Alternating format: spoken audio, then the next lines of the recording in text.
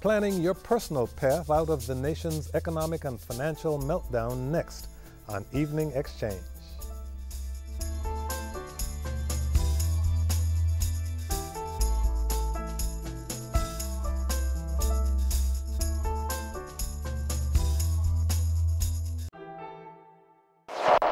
Hi, I'm Kojo Nnamdi. What it comes down to, even while we try to figure out what caused it all, even as we try to understand the big picture and we ask, what's wrong with the economy overall? How do we reform the massive healthcare system? How do we make sure hardworking Americans don't default on their mortgages? Even as we look at these things, we're always keeping one eye on the home front. How is this affecting my financial situation?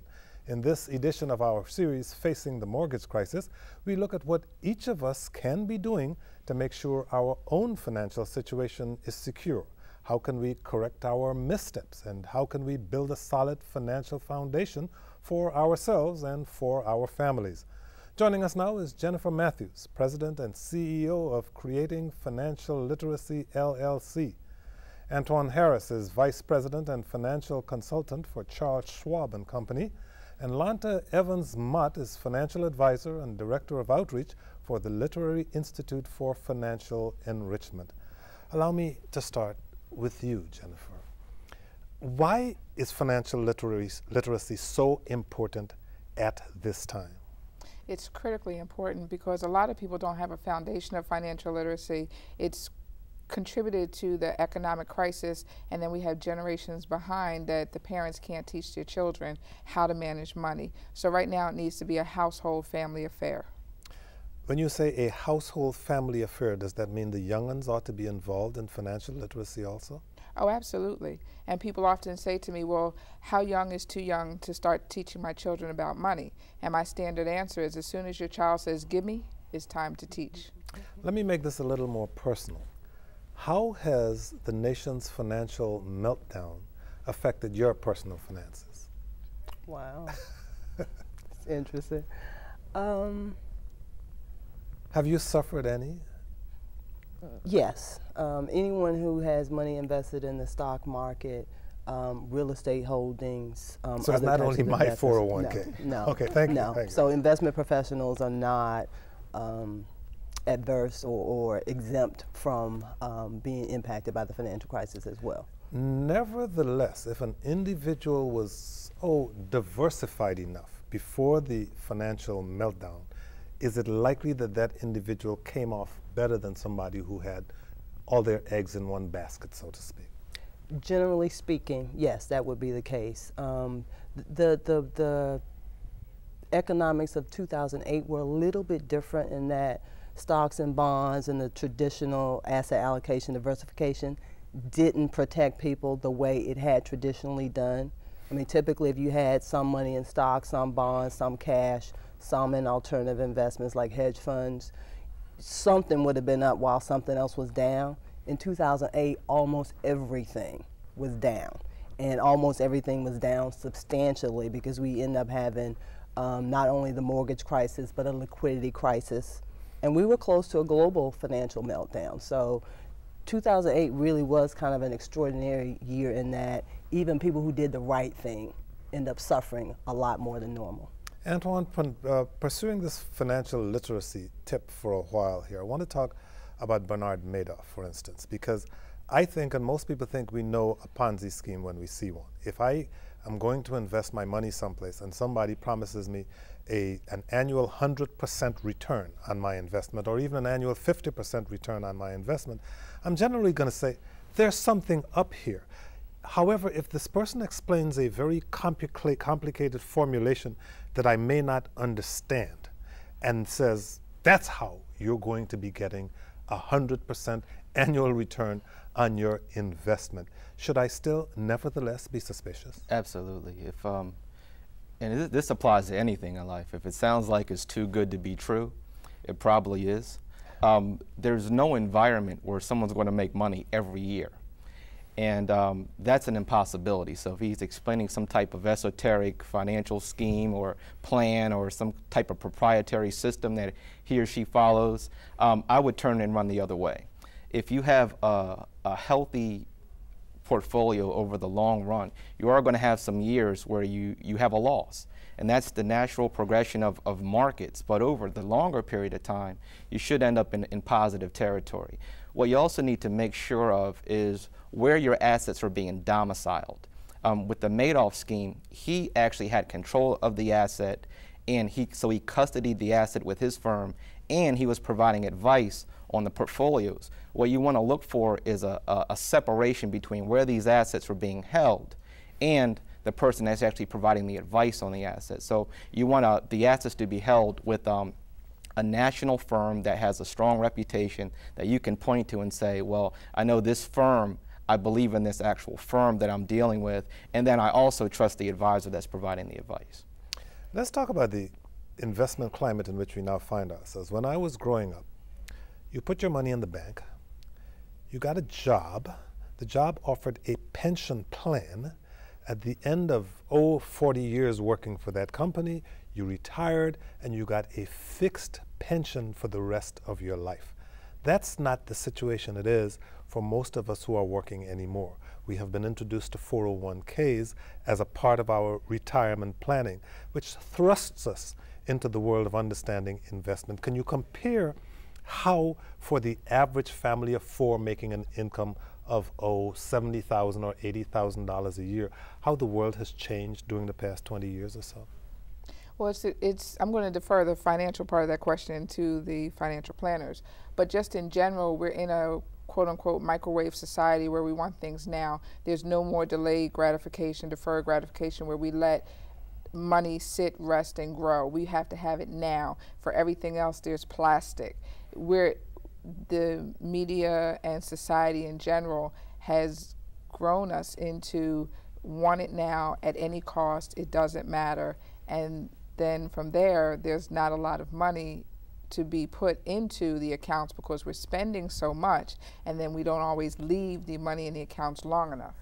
To what extent has our lack of financial literacy contributed completely outside of the mortgage crisis to the situation so many people find themselves in with credit card debt? What is it that so many of us did not seem to understand about getting so many credit cards in the mail and being able to use them that we now, in the wake of the meltdown, should understand? Well, when you have that glitzy, glamoury item in front of you that you just have told yourself you have to have, you don't think about the payment that's coming later. And you may not realize the accumulated total on multiple cards. And then you come outside and you have a flat tire, or your brakes go, and then there's something that you need, and there's no room on the card, so you go get another one, or you add it onto the card. And it's just a cycle of buying and buying and buying, and then when the bills come, it's, oh my goodness, because there was no proper planning. But our consciousness has been raised about this, but your consciousness was obviously raised about this long before the financial meltdown. In some ways, in terms of the credit problems we're having, is this something you could see coming? Oh, absolutely.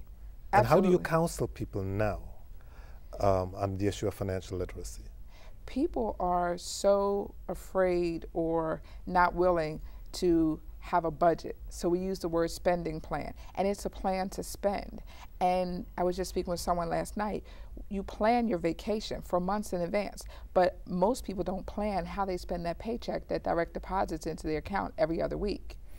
And you have to begin at the beginning, and you have to make a plan to spend that money so that it lasts. It needs to last beyond the 2 weeks till you get the next check.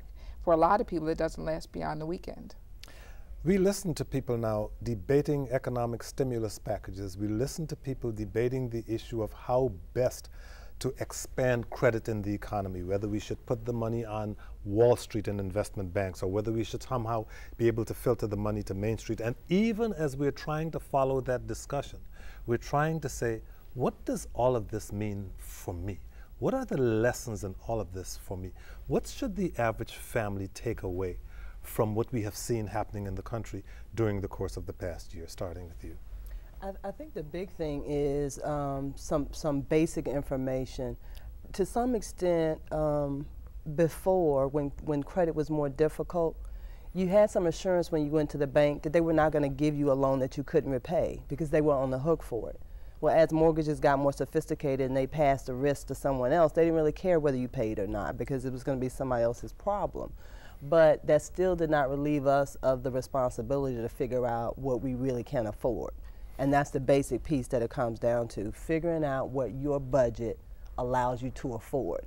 Given whatever income you have coming into the house, there's a formula, some kind of range to give you an estimate of how much you should be spending on housing. No more than 25 to 30% of your gross income should be spent on housing, 10 to 15% on transportation costs.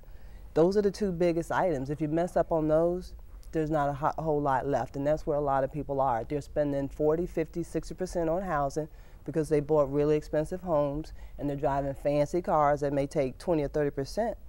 If that's 70 or 80% of your budget, there's not much left over to put in the retirement plan, to spend on a college education fund for your children, to set aside for the family vacation that you really want to plan, to help take care of the parents or grandparents who might need assistance. There's just not enough left over. So getting back to the basic of spending less than what you earn, because if you don't do that, there's nothing to save.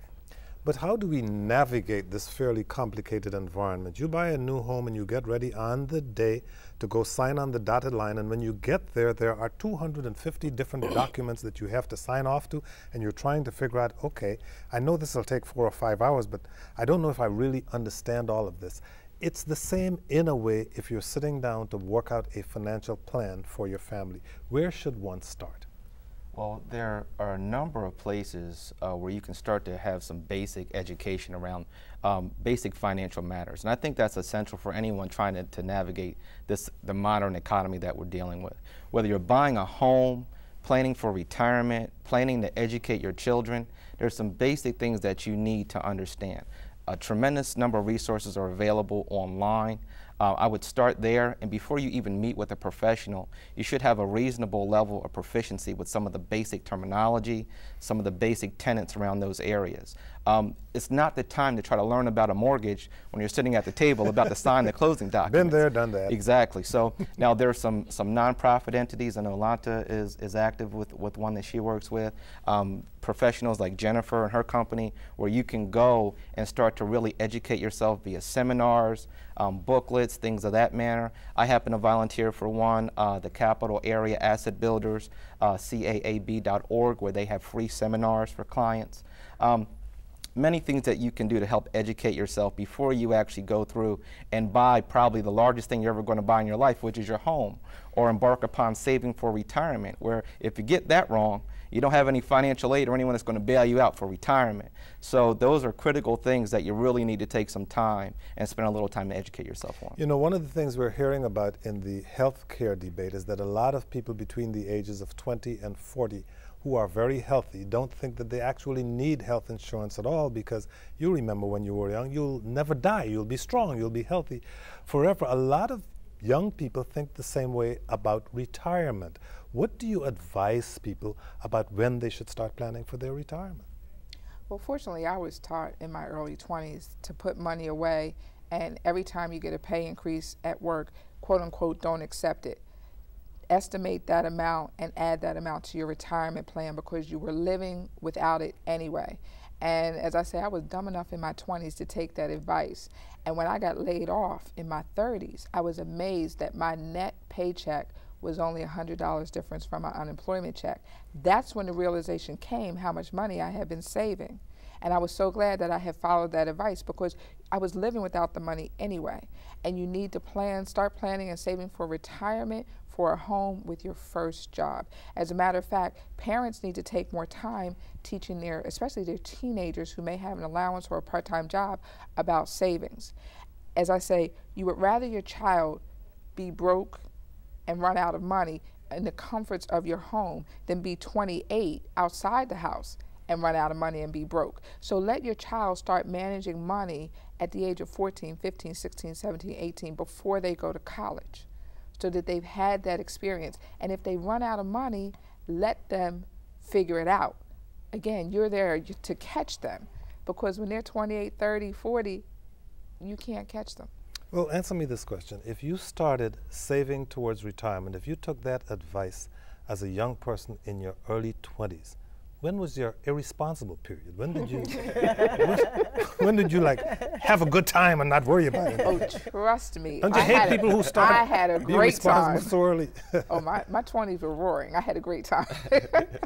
When people come to you now, what are your observations in terms of when people tend to come to you concerned about investing for their retirement?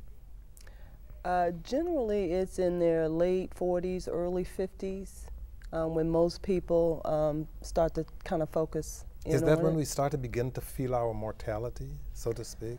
I think it's probably that, as well as a lot of people are considered part of the sandwich generation now. So they're feeling the pressure from having to raise children, fund them through college, but also have some responsibility for the care of their parents. So they're starting to feel that squeeze, and they're realizing that their parents were not appropriately prepared for retirement, so they're having to fill some of that gap.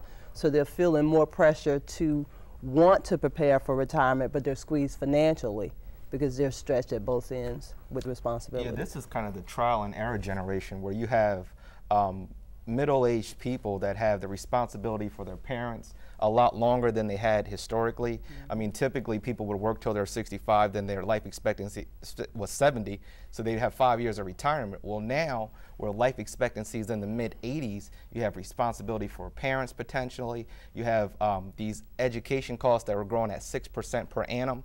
So they're trying to educate their children, prepare for their own retirement, and potentially take care of parents. We haven't had a situation like this in our history. So it's imperative at this point that you do some sort of financial planning and make some smart decisions around your money. I'm glad you said we haven't had a situation like this in our history. So in a lot of respects, when somebody comes to you in their mid to late 40s and says, I am now preparing for retirement, I am now concerned for retirement, is it your job to institute the reality check? Absolutely, absolutely. You say, well, let's do some basic planning. Let's put a stake in the ground. Let's do a net worth statement. Let's figure out what your cash flow is. Let's talk about a potential budget. When you start to present that reality and you run some reasonable projections for clients, you start to see that a lot of times the husband's expectation may be a little different than the wife's expectation. Together that they may not have realistic expectations.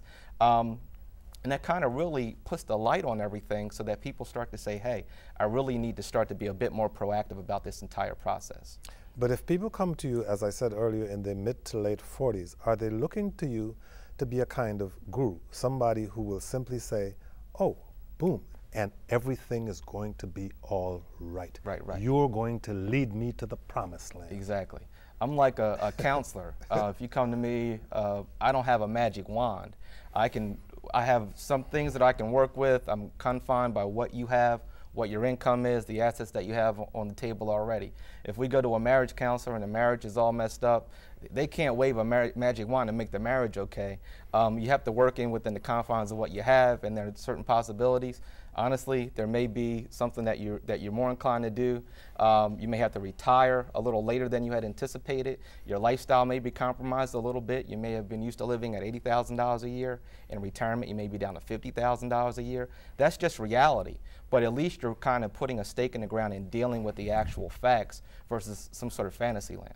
Is the investment environment for the average family different today than it was a year ago? How has your business changed? How has your business model, if you will, changed as a result of the economic and financial meltdown we've seen over the course of the past year? Fortunately, my business model hasn't had to change because we focus on financial planning, which is an overall assessment. You know, we figure out where the client is, you know, financially.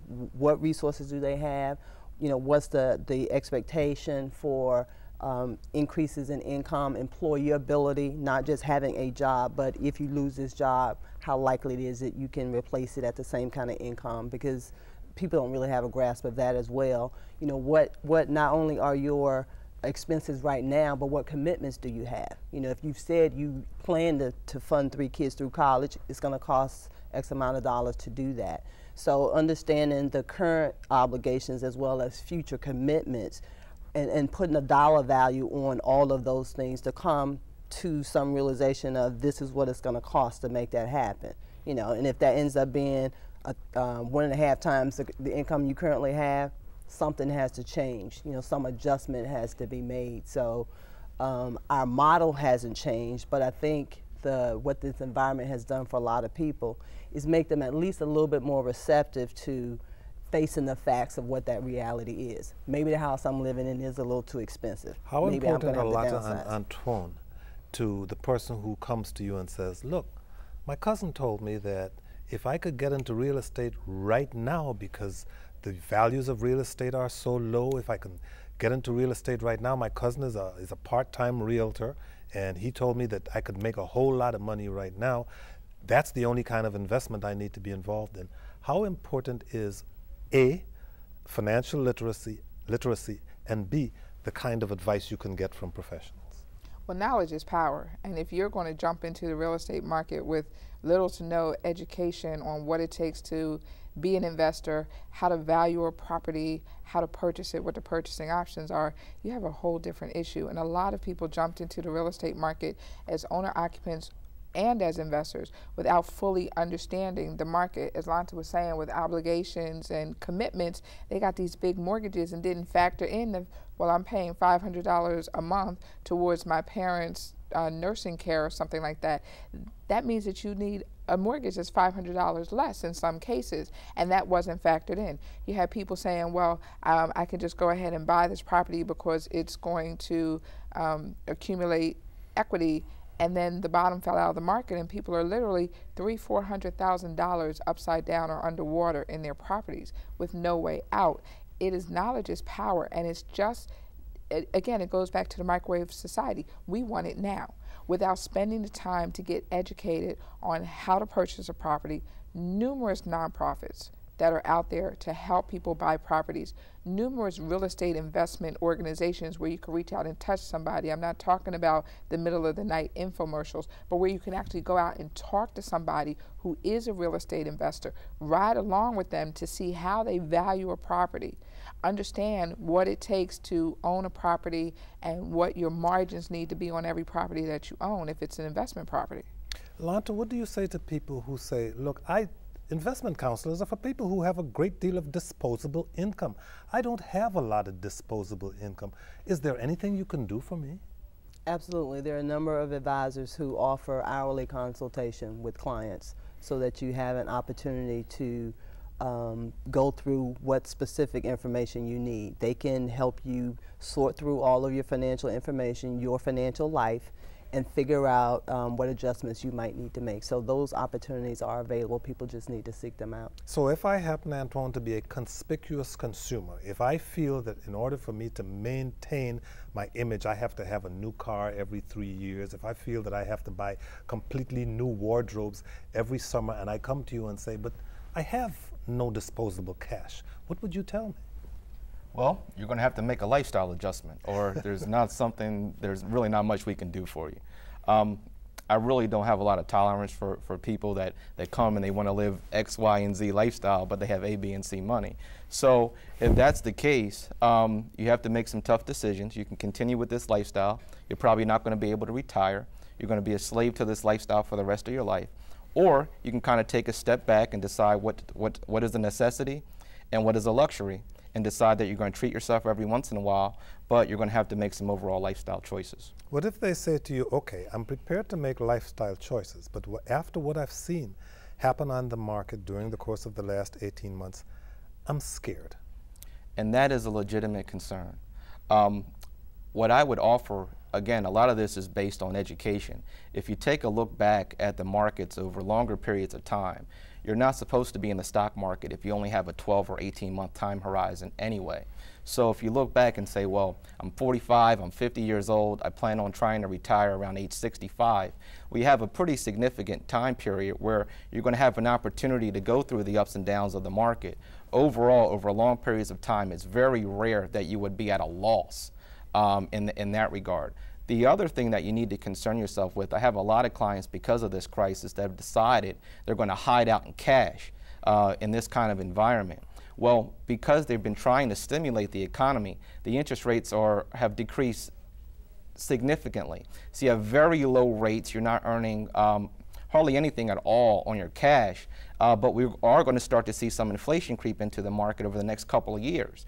If you're in cash earning less than 1% and inflation is at 2%, well, by definition, you're just continually losing your purchasing power over time. So it's imperative that you have a plan, you have a longer term horizon, and that you have made some decisions where you're going to be able to outpace inflation over the long term to have a good investment plan in place. So the mattress is not the place to put it right now. How important do you feel it is for people who would like to try to build some financial cushion for their future to take your kind of service seriously, financial literacy? You have to take it seriously because, again, knowledge is power, and you have to pass it on to generations to come, and you have to start somewhere. The one thing that this economic crisis did was it flushed people out of the closet. People were forced to come out and seek help. We have been raised never to talk about money. We have been raised not to ask for help. And this economy and this environment forced people out. And that's one of the benefits of it, is that people did come forward and start asking questions. Some people waited a little too long because they were in denial, but at least people did come out and they started asking questions and seeking assistance. The only thing your mattress is really good for is sleeping. For your financial future, you need to talk to people like this. I'm afraid that's all the time we have. Thank you all for joining us. You can find more information on these organizations and how to face the mortgage crisis at our website at whut.org. As always, stay well. Good night.